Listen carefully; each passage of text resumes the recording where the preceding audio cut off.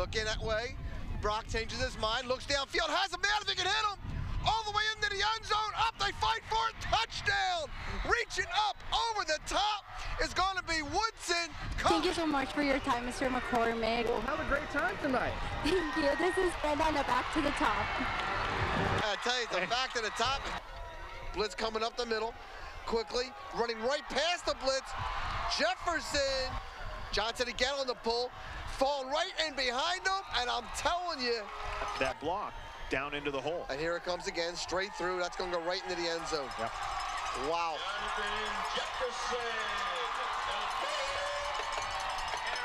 Got it down. The kick is up. The kick is no.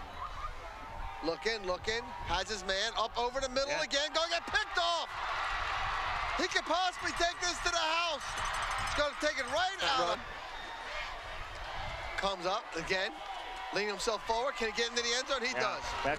Give him the ball, touchdown. And again, look what Gage would have done. We knew going in, if that offense could take on that defense, this was going to be Citrus Hill game. And I'll tell you, one of the guys who I got to give kudos to is going to be Robinson. And here we go now. And Coach Helmalt, and Mr. McCormick will be awarding the torch to Coach. Right on, Coach Zumwald, outstanding game tonight. Fantastic sportsmanship. Your team, all your support staff, we're so proud of you guys. It's an honor to award you the torch. I think it needs a paint job.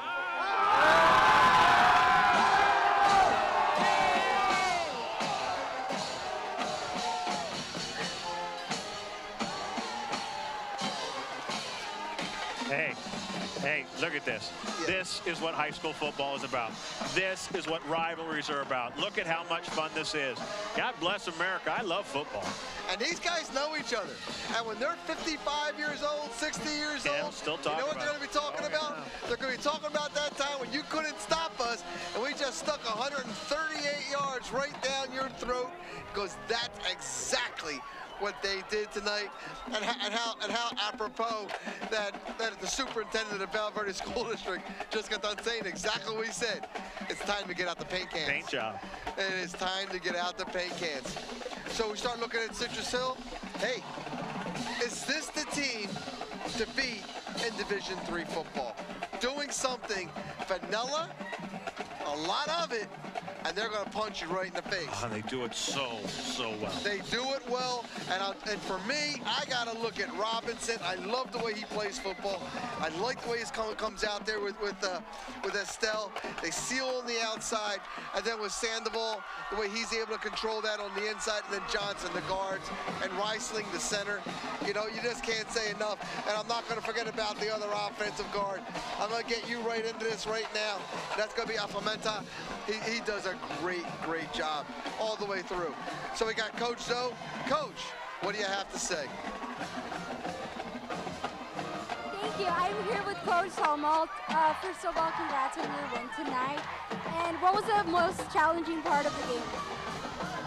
You know, just us trying to finish drives and play our best, which is the challenge every week. I mean, there's obviously when it's Rancho, there's a little more emotion and there are a few more people show up, but we're trying to build something special and work towards a championship. So tonight we had moments where we felt like we were in control of the game, and then we gave it back to them. Who had a big night on your team, and why did this player stand out? You know, for us, our O-line did a great job opening up holes for Jonathan Jefferson and Catelli and Earl. So up front, I think we had for the most part, we did a great job. And finally, what does this win mean to you? That we're 4-0, and we got another game next week. Thank you so much. Thank you for all your time, and congrats again. This is Brenda Romero. Now back to the top. And Coach, we say it all the time. Good programs, you know what they say? Next one up. Next one up. And that's exactly where we're going to go with this. Coach, great job. Where are we next week? I think we're back over to see Rancho Verde. No, next week we're at Orange Vista. No, we're not. Next week we're not at Orange Vista. We don't know where we are. We don't know where we are. I'm going to be with my kids eating ice cream then. That's what it sounds like. And I'm going to tell you something. I'm going to get the sprinkles, the chocolate syrup, and I'm going to slap it all over my kids' faces like this and rub it on them. Get ready, boys. Daddy's coming home. with a plate full of ice cream for your chin. You better look out. Here comes the ham bone. We're out of here. Citrus Hill's the winner.